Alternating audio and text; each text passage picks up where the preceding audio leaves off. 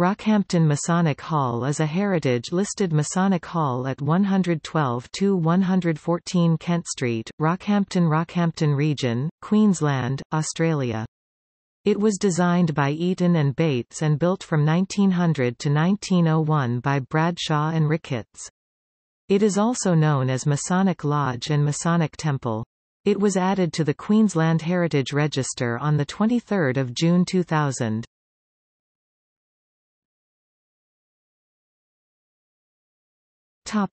History. Freemasonry was first established in Queensland in 1859 when dispensation was granted by the Provisional Grand Lodge of New South Wales English Constitution, hereafter abbreviated as EC, authorising what was then the most northerly lodge in Australia, the North Australian Lodge of Brisbane. Masonry continued its northward progress, when in 1862 the first lodge in Rockhampton, named Leichhardt No. 932 EC in honour of the explorer Ludwig Leichhardt, was consecrated. The Leichhardt Masonic Lodge English Constitution was opened in Rockhampton on Tuesday 23 September 1862, at high noon, in the new Masonic Hall. There were upwards of 40 brethren present. 16 new members joined, and 22 were proposed for initiation.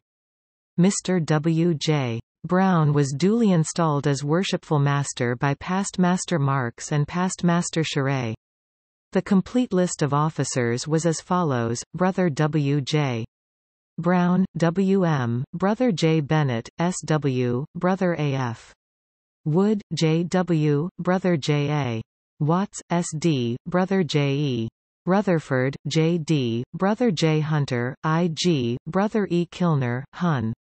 Secretary and Treasurer. Rockhampton Township was initially laid out by survey in 1857 and the first town allotments were sold by auction in 1858. The Canuna Gold Rush of 1858 gave impetus to the early development of the township of Rockhampton as both a river port and trading centre, resulting in Rockhampton becoming the administrative centre for central Queensland. The first Masonic Hall in Rockhampton was built c. 1862 and was situated on Key Lane, adjoined Scardon's Hotel, between Denham and Fitzroy Streets. This building was later destroyed by fire in 1866. In 1869 a second Masonic Hall was built, situated on East Street, approximately No. 31 East Street, between Fitzroy and Archer Streets, Rockhampton. The first Masonic Lodge meeting at these East Street premises was held in January 1870. An 1878 reference to this East Street premises, stated, "The Masonic fraternity own a brick building in East Street, dreary looking from the outside, but the initiated know best its internal excellencies." Rockhampton experienced a period of steady growth during 1858 through to 1882. With the discovery of the vast mining potential at Mount Morgan in 1882, Rockhampton benefited from the generated wealth and rapidly expanded. This led to a period of major building in the heart of the city, particularly evident along Key Street besides the wharves, as well as amongst the array of affluent residences erected on the Range. At a Masonic meeting in Rockhampton on 14 April 1882, various resolutions were passed including that a Masonic Lodge be formed under the Scottish Constitution, and that this lodge be called Douglas in honour of the District Grand Master of Queensland, Scottish Constitution, the Honourable John Douglas. The Douglas No. 677 Scottish Constitution, hereafter abbreviated as SC, was subsequently consecrated on 23 May 1882 at the East Street Masonic Hall. John Douglas (1824–1904) was a New South Wales and Queensland politician and administrator. He was Queensland Premier from 1877 to 1879, and during 1885 to 1904 was government resident at Thursday Island, Torres Strait. Douglas was also noted as a Freemason and Grand Master, who represented Rockhampton in the Queensland Legislative Assembly during 1863 to 1865. In 1889, certain members of the Douglas Lodge No. 677 SC expressed their dissatisfaction at the communication delays with the Grand Lodge of Scotland. Spirited discussions arose as to whether Douglas Lodge should remain with the Grand Lodge of Scotland, or join the proposed Grand Lodge of Queensland. On 1 October 1889 a motion was passed that Douglas Lodge gives its hearty support and assistance in the formation of a Grand Lodge of Queensland. This caused quite an upheaval in the lodge, but the motion remained on the minute book, and when the Grand Lodge of Free and Accepted Masons of Queensland was formed on 25 June 1904, Douglas 677 affiliated with it and became No. 13 Queensland Constitution. During this period the premises at East Street were not considered suitable for lodge meetings because of the proximity of the public and the horse stables situated next door. In 1889 as a result, the Masonic Hall Company was formed by the Leichhardt and Douglas Lodges and the Rockhampton chapter.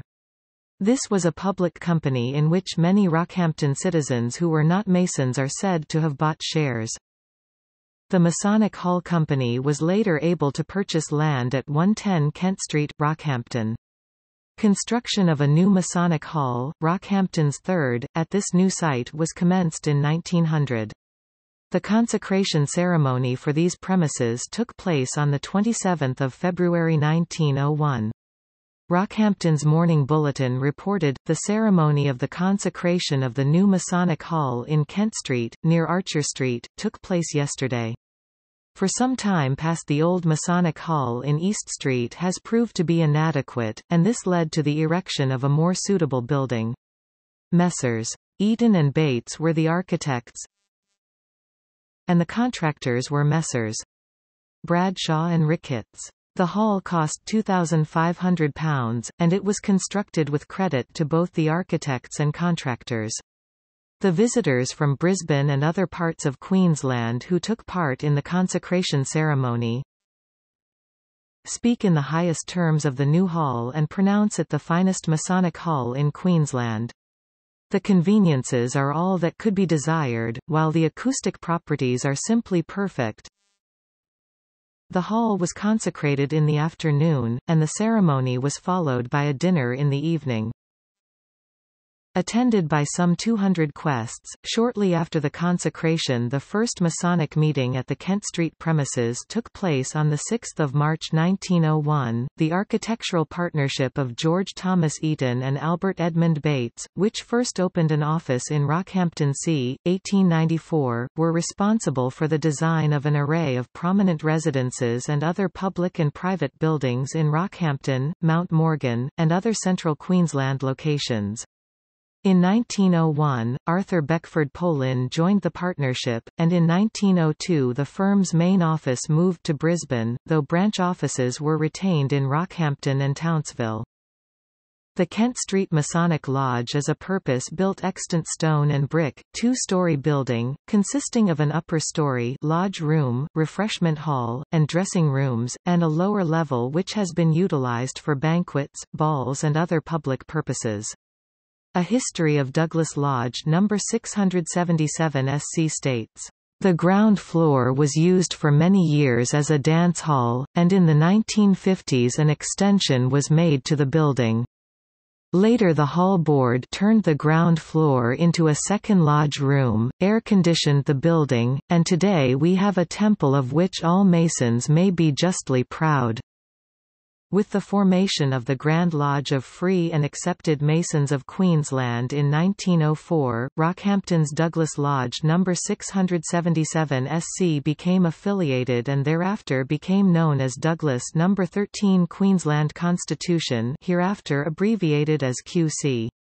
The first meeting of Douglas No. 13 QC was held on 17 August 1904, during which the oath of allegiance to the Grand Lodge of Queensland was administered.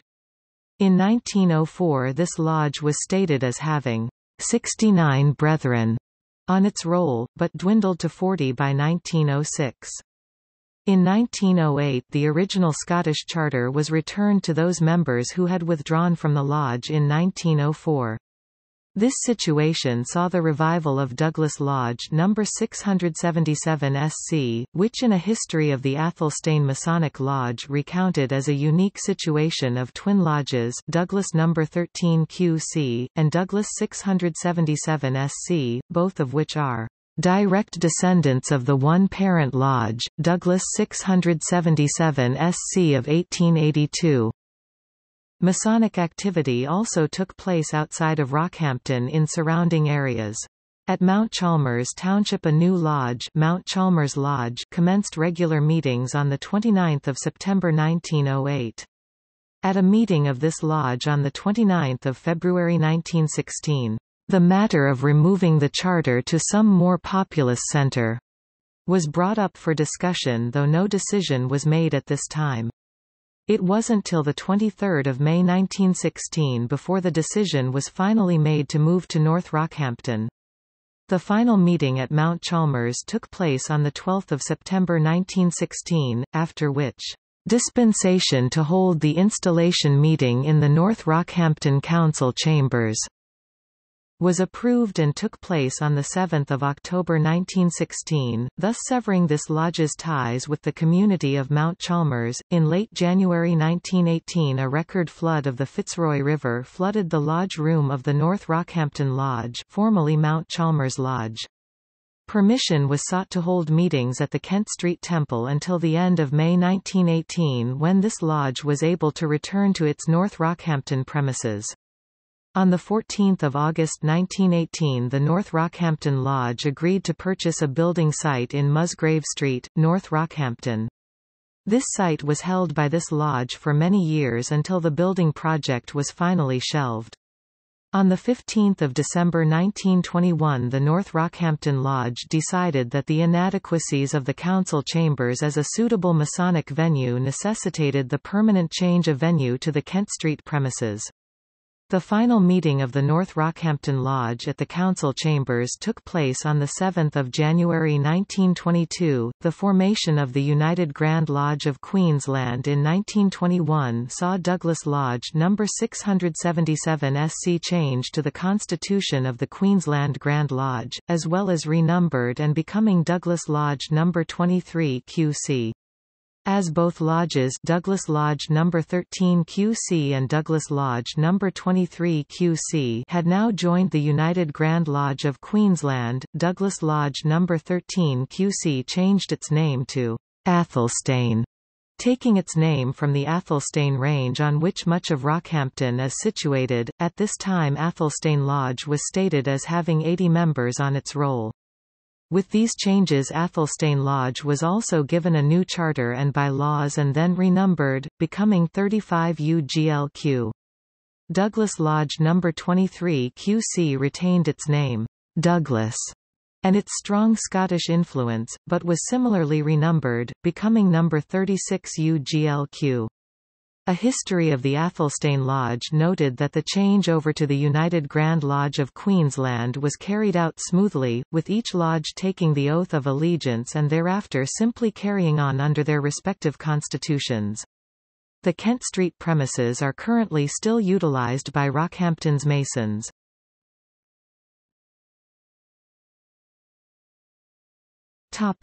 Description. The Masonic Hall is a two-story masonry building addressing Kent Street.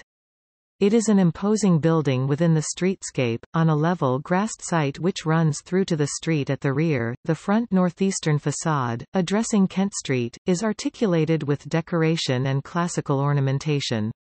It features strong indented horizontal coursing, string courses dividing the upper and lower levels, a cornice with dentils and a balustraded parapet. It has triangular pediments to the upper windows and entrance door, and arched heads to the windows of the lower level. The projecting central bay of this facade has an arched opening and masonry balustrade to the upper level balcony, Ionic pilasters topped with domed turrets and ball finials at the corners, and a pedimented parapet. Perpendicular to the front section of the building is the two-story wing of the lodge room and meeting halls. It has arched-headed windows and a gable roof, but little decoration in comparison to the front facade. Abutting both sides of this wing on the lower level are skillion-roofed extensions.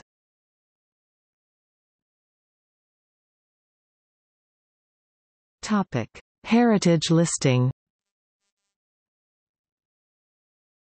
The Masonic Hall was listed on the Queensland Heritage Register on 23 June 2000, having satisfied the following criteria. The place is important in demonstrating the evolution or pattern of Queensland's history.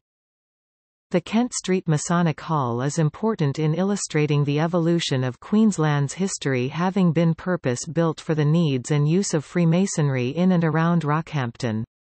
This place is the third and only extant Masonic premises in Rockhampton, constructed during the boom-building period of the late 19th century that followed the discovery of the mineral wealth at Mount Morgan. The place is important in demonstrating the principal characteristics of a particular class of cultural places. This Masonic Hall is important in exhibiting aesthetic characteristics valued by the community, being a prominent feature in the local streetscape and a grand example of regional design for the requirements and symbolism associated with Freemasonry. This place is also a significant example of architectural design undertaken by the partnership of Eaton and Bates, who were particularly prominent in Rockhampton from 1894 to 1900s. The place is important because of its aesthetic significance.